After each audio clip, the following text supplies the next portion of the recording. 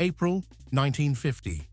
At the Baldwin Locomotive Works plant, a machine that looked as if it had stepped out of a science fiction film rolled out of the factory gates. Road number 4000. Nickname Blue Goose. Glossy blue paint, an aerodynamic body, no smokestack, no pounding pistons, only a quiet promise that the old era was about to end. It was a moment when America believed that technology could overcome any limitation. The war had just ended. Jet engines had conquered the skies, and gas turbines were transforming power plants. In the eyes of engineers, piston engines, whether steam or diesel, were beginning to look like mechanical relics, loud, vibrating, burdened with thousands of tired, reciprocating parts.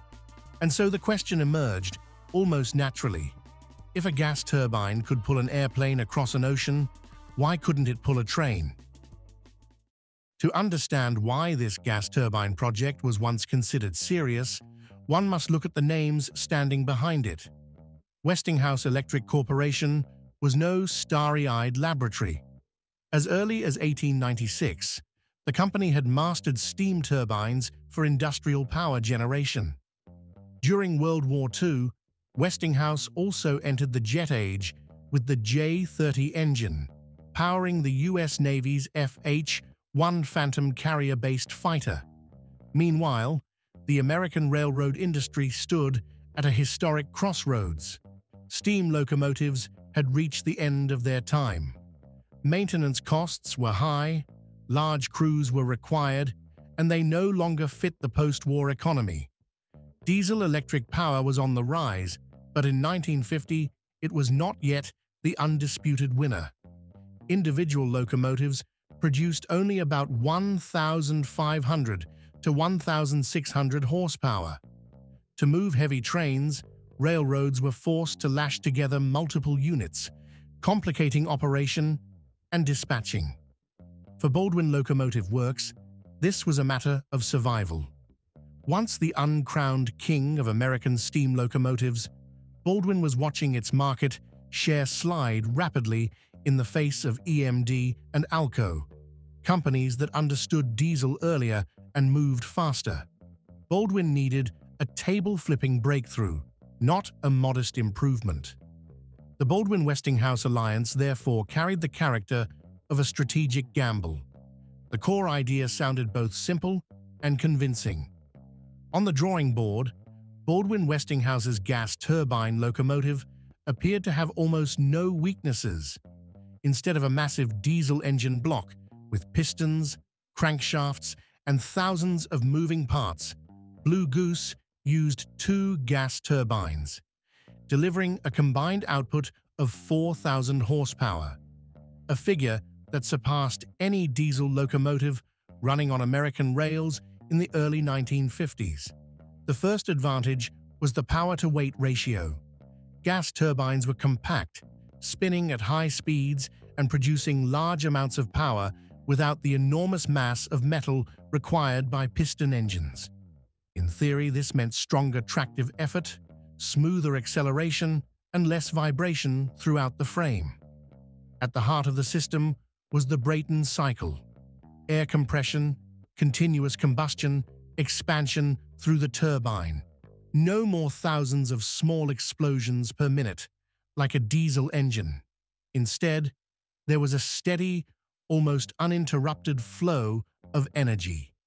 The turbine drove a generator, and like a diesel-electric locomotive, that electricity was sent to traction motors at the axles.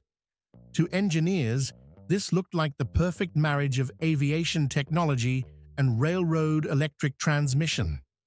Another advantage that caught the attention of financial managers was fuel flexibility. Gas turbines were not picky. From expensive diesel fuel to residual fuel oil, the cheap byproduct left after refining petroleum, all could be burned. In an industry where fuel costs dictated profitability, this was an irresistible invitation. However, there was one fundamental difference that not everyone wanted to confront. Aircraft turbines operate at high altitude, in cold air, under stable loads. A railroad turbine, by contrast, must work in dense, hot, high-pressure air at ground level, conditions completely opposite to the ideal environment of aviation turbines. In theory, engineering could address this. In reality, the rails were rarely generous toward beautiful assumptions. Structurally, Blue Goose used a gas turbine electric layout. Two gas turbines drove DC generators, and the resulting current was then supplied to traction motors mounted directly on the wheel axles. In principle, this approach was very familiar to the railroad industry, much like a diesel-electric, with the only difference being that the source of electrical power was not pistons but turbines spinning at tens of thousands of revolutions per minute. The size of the machine was anything but small. The body measured 77 feet 10 inches in length, nearly 24 meters, with a weight of up to 494,000 pounds, equivalent to about 224 tons. Even so, thanks to its high power output and smooth electric transmission, Baldwin claimed a maximum speed of 100 miles per hour, an ambitious figure for the early 1950s. One detail that engineers particularly appreciated was the waste heat recovery system.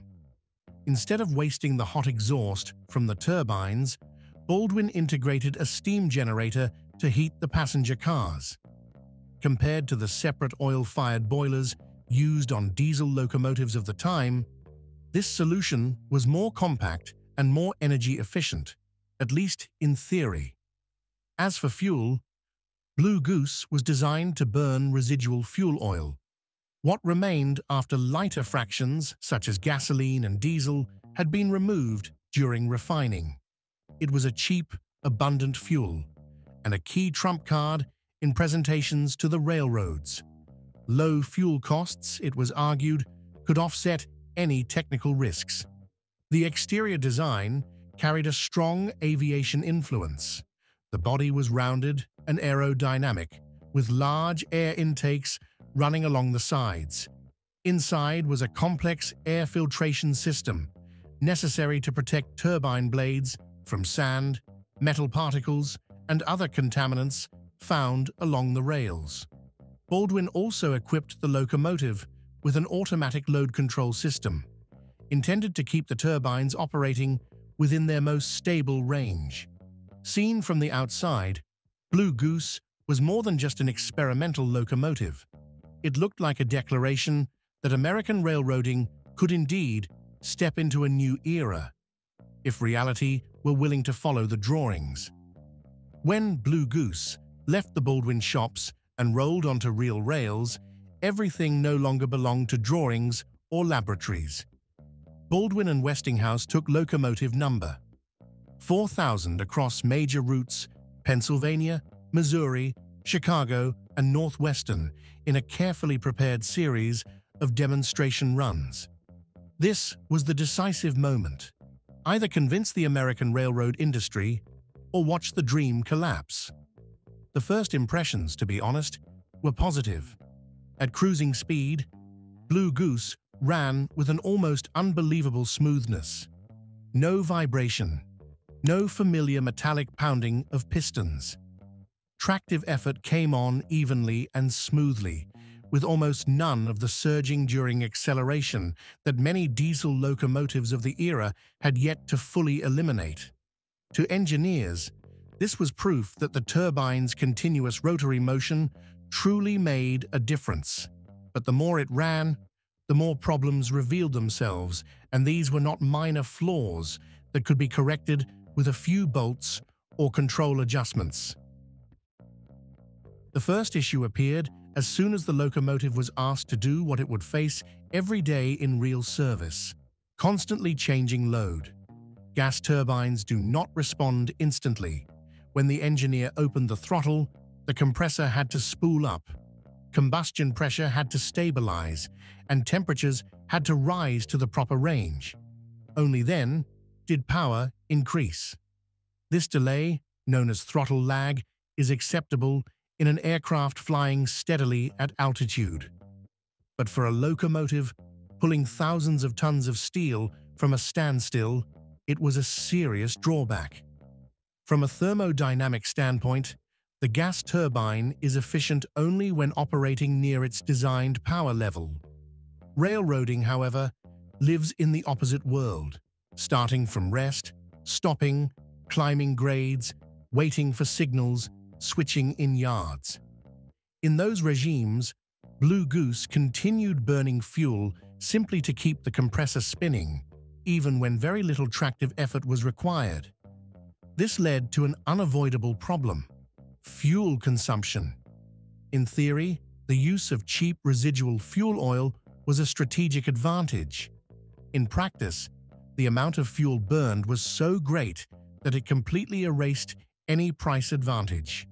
Worse still, when idling, standing in a yard or waiting for orders, the turbine continued to consume fuel as if it were preparing for takeoff.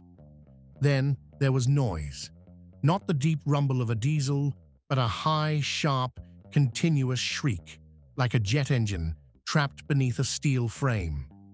The sound was not merely unpleasant, it made communication near the locomotive almost impossible and raised serious questions about crew working conditions.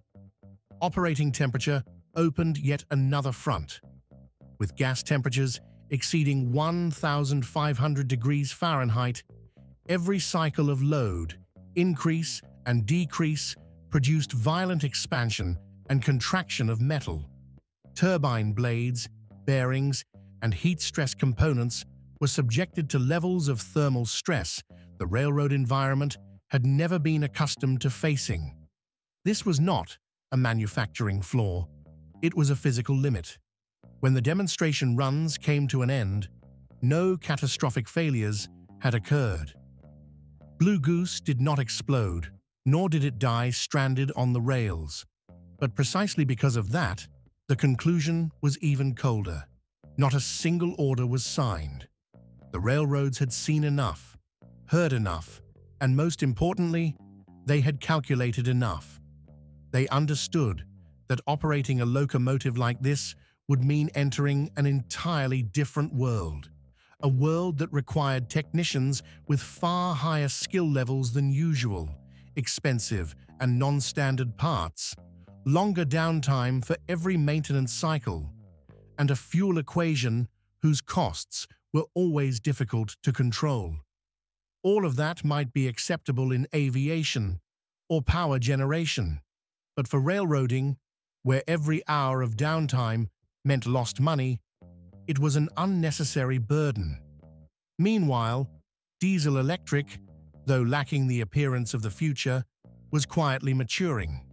It responded to the throttle almost instantly, operated efficiently at idle, was easy to maintain, and most importantly, fit the real rhythm of American railroading.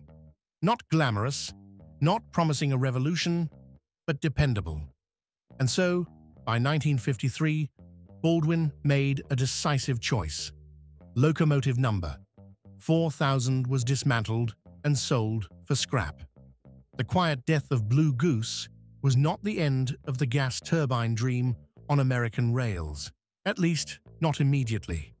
If Baldwin withdrew in silence, elsewhere, that ambition was still being tested, this time not with a lone prototype, but with an entire fleet.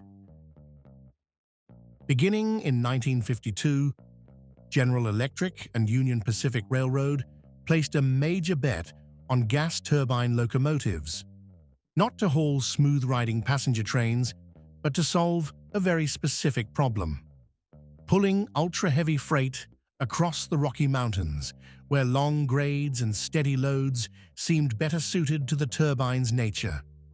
The result was the GTL, Gas Turbine Electric Locomotive Fleet, totaling 55 locomotives, each producing between 4,500 and 8,500 horsepower, unprecedented numbers at the time.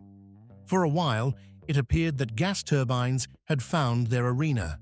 At steady speeds on long runs, the GTELs delivered impressive pulling power. The use of cheap residual fuel oil allowed Union Pacific to temporarily tolerate the high consumption. To many observers, this seemed to prove that Baldwin had not been wrong. Only too early, but reality once again caught up with theory. Enormous fuel consumption, combined with the high sulfur content of residual fuel, began to corrode the systems. Noise and exhaust became serious environmental problems. More importantly, Union Pacific was forced to build separate specialized maintenance facilities, with costs that became increasingly hard to justify as diesel-electric power continued to improve in output and reliability. By the late 1960s, the verdict was no longer reversible. In 1969 to 1970, Union Pacific retired its entire gas turbine fleet. It was simply the closing of a question that had been answered over 2 decades. Gas turbines, powerful and modern as they were, could not become the heart of American railroading. And the victory of diesel-electric, in hindsight, was anything but accidental. The first reason lay in operational nature. Railroading does not demand continuous peak power. It demands adaptability, starting from rest, pulling heavy loads at low speeds, repeated stopping and starting, then idling for hours in yards. Diesel engines, with high torque, at low RPM, and near-instant throttle response, were born to live in that environment. Gas turbines were not. They were only truly comfortable when running smoothly, steadily, near full power, a condition rarely found on the rails. The second factor was economic efficiency. Diesel consumed less fuel across most real-world operating modes. More importantly, when not pulling a train, it consumed almost nothing. With turbines, every minute at idle meant fuel burned without creating value. In an industry with thin margins and costs scrutinized down to the gallon, that difference was fatal. Third was the maintenance ecosystem. Diesel-electric won not only because of the engine itself, but because of the entire world built around it, standardized parts, mechanics who knew the machines by feel, clear procedures, and the ability to make quick repairs at small depots. Gas turbines were the opposite, demanding expensive materials, highly specialized skills, and dedicated facilities that most railroads neither needed nor wanted to invest in. In the end, diesel won because it did not try to become the future. It only tried to be a machine that could be trusted every single day. While gas turbines carried the promise of aviation and power generation, diesel-electric quietly proved its worth mile by mile, train by train, always on time. If you've stayed with us through the journey of Blue Goose and the gas turbine era on American rails, take a moment to hit, like if you love real mechanical stories, where engineering, ambition, and reality collide without compromise.